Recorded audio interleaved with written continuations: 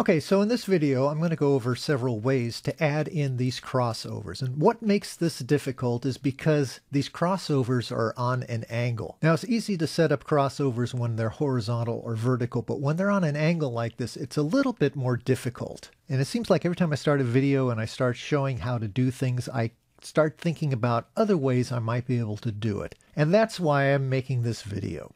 Now, if you haven't seen video 14C, it's probably best to go and look at that one first, because in that one we put in these two tracks and I explain why I have these two rulers up here. So for this first method, I'm going to cheat and I'm going to use a drawing I call my bits and pieces drawing. I've also referred to this as the pre-built entities drawing. So let's go get that drawing. And here are my entities that I have built up. And let's take a look at the whole thing. And it looks something like that. And I keep adding to it as I find things that I want to keep. So let's zoom in here and we're going to grab our number 6 right crossovers on 2-inch track spacing.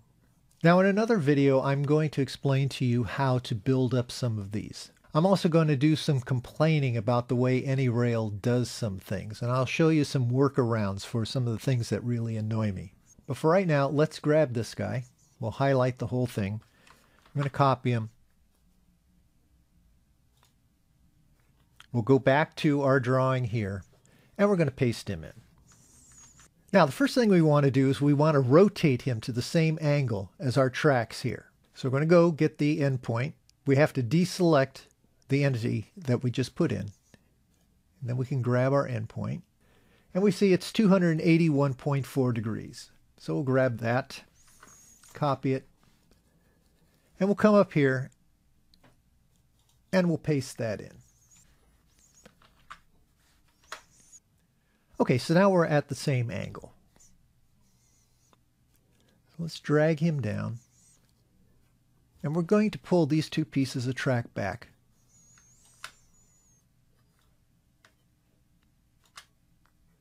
And we're going to find out where it looks good. Probably somewhere right in there. Now we need to connect our pieces of track here. Unfortunately, if I just come over here and drag it over, it's going to curve this piece of track. So we don't want that.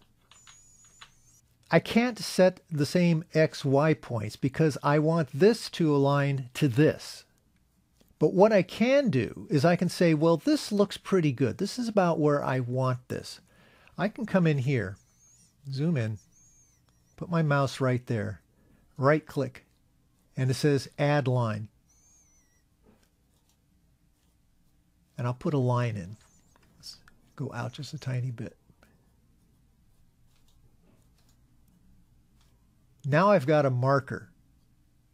So I'm going to grab this. I'm going to pull it back. Now I'm going to take this end and I'm going to drag it up to my marker. Let's zoom in a little bit.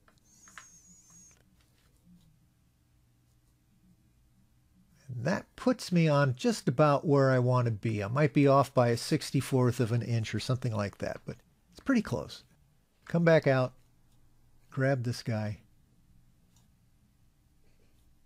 And now he's about where we wanted him. He's pretty darn close. So let's grab this end, drag it up, let it connect, take a look at it. This one has a radius of 11,490, and this one has no radius in it at all. So I think we're looking pretty good here. And if I want to confirm that, I can come up, grab my ruler, spin it around, and take a look. We can go to center line. We can lose the image. And sure enough, it looks like we're on 2-inch centers.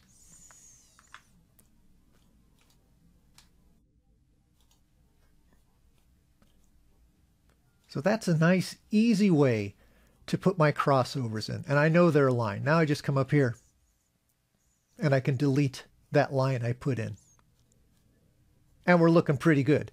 Now I have a switch up here that I want to put in.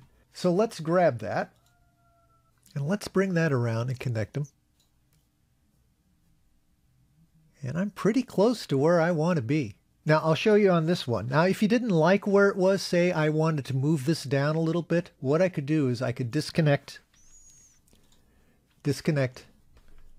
move this out of the way a little bit, come over here, grab this guy,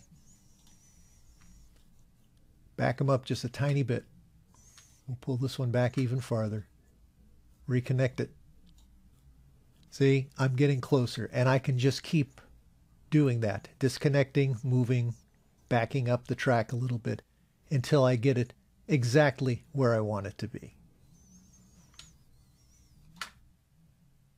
Okay, so that's a way to do that if you have a pre-built entity set up. So let's look at another way. We'll reset our drawing here. Now for this method, we're going to build up the crossover manually. We're just going to take two switches and try and put them into place. So let's go get our number 6 left hands. We're going to need 2 of these.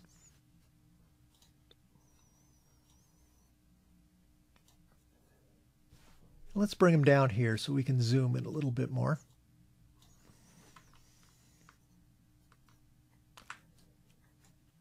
Now we want to set the angle on both of these, so we'll go grab the angle, 281.84. We'll set this one.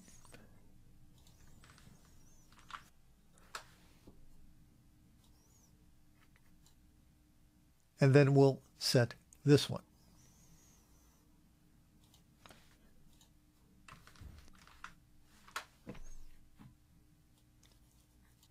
Now we'll kind of roughly place these guys and try and get them on the lines here. That looks fairly okay there. Now let's pull this guy back. Do the same here. And this is one of the annoying things about AnyRail, is that I cannot edit an entity like a switch. So I can't cut this back and make these 2 points connect up. So I'm hoping this is right. I don't have these switches yet. Everything has been back ordered at the time of recording this video. So I'm hoping that when I get the actual components, I'm going to be able to do what I'm doing here. If I can't do what I'm doing here, I'll just come back to the drawing and we'll change it. So now we drag this guy out. We drag this guy out. And we see we're way off on this switch here. So this guy has to move quite a bit. He's got to move up like that. And that looks fairly okay there. Now I can come in here and I can see the center of my track. And I can see the center of my switch. This is my switch. This is the center of my track. I can come up here and do the same thing. And you'll notice that I'm off up here. So now I can come grab this guy. Try and move him back a little bit. It'd be nice if I could turn on the center line and leave it on, like maybe have it be a different color, make it just like white, or be able to set the color that I want. So let's click on that. And that looks pretty good. And that looks pretty good there. So now let's see what kind of damage we've done here. Let's pull this guy back. Just do it freehand. 13,369 inch radius. Well, that's not too bad. Let's pull this guy back. 15,254 inch radius. So I think we pretty much ended up with parallel track with our switches in the right location. Now I have that other switch for up here. Let's go grab it. And let's pop that one in. See where we are. It's nicely lined up. And once again, if this was off up here, I could come in and I could disconnect these guys and move them around. Now another thing I can do if I wanted to make these straight, again, come in here, delete, delete, grab them, Move them out of the way. Tell it to be a straight piece of track. Let's move this guy just a bit. Then come up here, grab those guys, bring it down, connect it. Still looks pretty good up here. Come over here, connect, hover over it.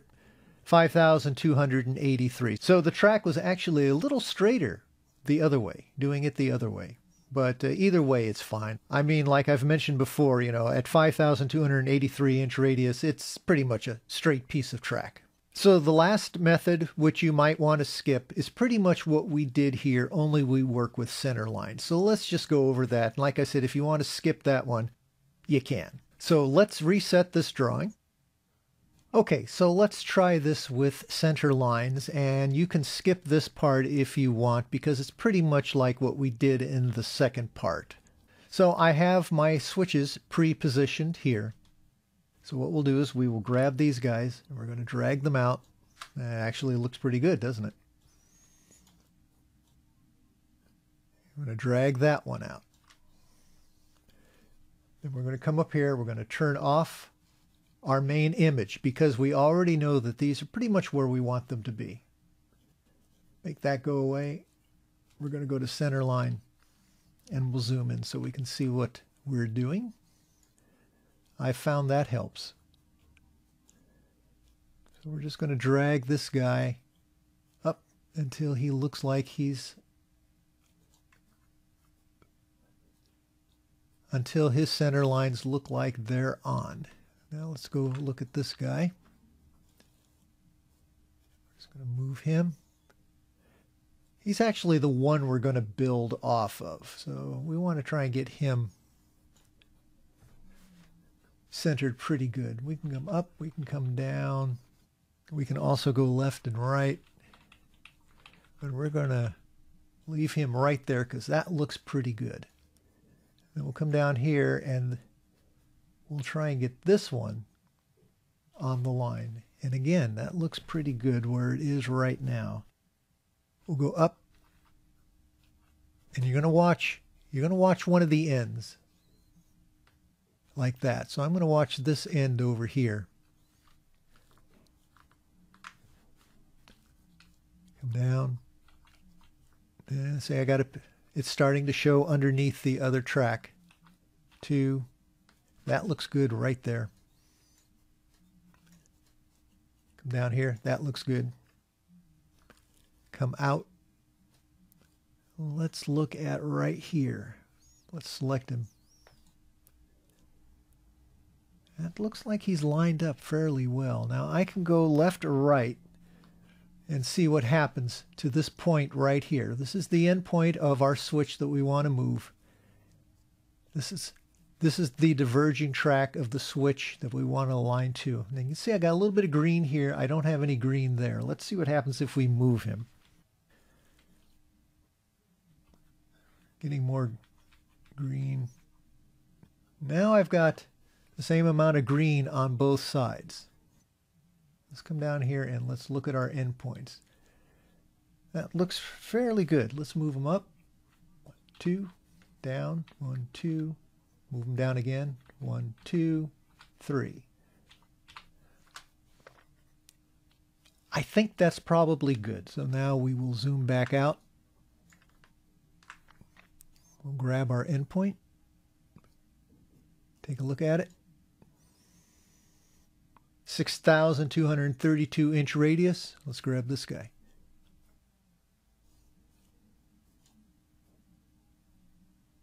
That one is actually a straight piece of track. So now we can turn our image back on. Go back to track. Let's go grab that number 6 we want to put up here. Pop him into place. And he's in the proper location. So there you go. 3 ways of putting in crossover on an angle. Each one has its pros and cons, and each method comes out pretty much the same. So once again, I hope this video helped, and we'll see you in the next one.